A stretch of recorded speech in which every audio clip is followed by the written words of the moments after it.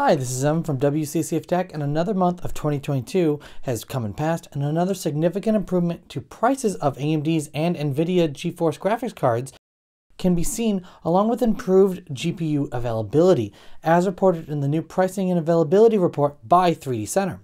According to the report by 3D Center, while the current prices are still a far cry from the MSRP, the situation has improved gradually over the last few months. The AMD Radeon graphics cards are currently priced at an average of 45% over MSRP, a drop from its 63% last month, while the NVIDIA GeForce graphics cards are priced at 57% over MSRP versus last month's 77% price hike. But it's not just prices that have improved. The availability of GPUs and the respective graphics cards is now at the best it's been since the start of 2021, and it continues to improve. In Europe, particularly, almost all stores are stocked with graphics cards in good quantities. It means the only issue that we have now is the prices, and that seems to be improving as well.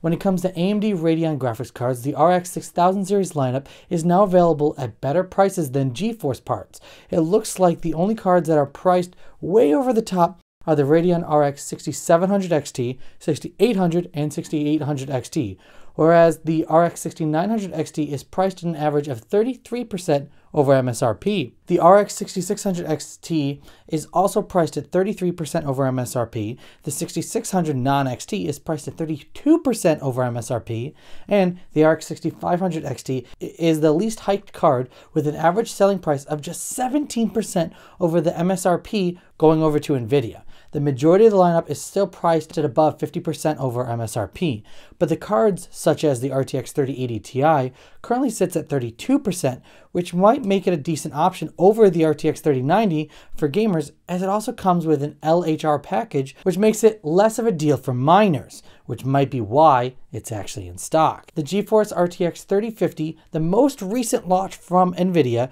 currently sits at 49% over its MSRP.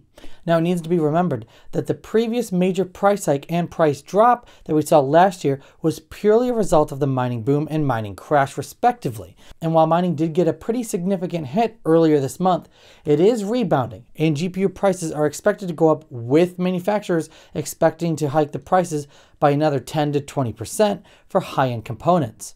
As such, we should wait and see if the price adjustments continue, or we can see another price inflation moving into mid-2022. But what do you think? Let us know in the comments down below, and don't forget to subscribe for more fantastic tech news.